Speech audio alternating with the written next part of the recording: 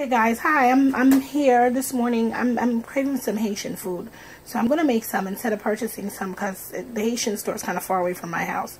So right now I learned to make Haitian food from Haitian friends that I've had along the way. I've asked them for recipes and I learned how to make it. So today I'm gonna be making some their rice and beans and also some fried pork, which is called griots.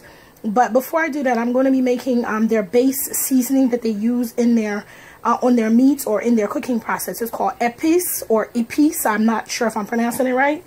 But in this blender, I have parsley, onion, spring onions, red pepper, green pepper, garlic, thyme, hot Jamaican Scotch bonnet pepper, cloves. I have some shallots in here, and I also have a bouillon cube, some oil, and a little bit of vinegar. And I'm going to go ahead and blend that up, and that'll be the base seasoning for the things I will cook. Stay tuned. Hi guys, I'm back. So it's all blended up. This is what it should look like, and I'm actually just pouring it into a Tupperware bowl that I'm going to seal and put in the fridge for storage, so that anytime that I want to cook, or even not just Haitian food, but Jamaican food, it's seasoning, it's basic seasoning. So there's no signs to this. There's no, oh, there's extra things of this, that's not that.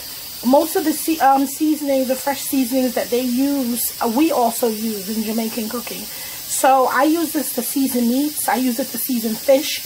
It's very good, and it can stay for a while when you make it because of the oil that you put in there. So I'm just going to go ahead and I'm going to scrape out the rest of this in there, and I'm going to put it to the side in the fridge to chill. And then I'm going to come back and I'm going to show you in a tutorial the preparation for the fried pork. My beans are on the way to make the rice and beans. Stay tuned.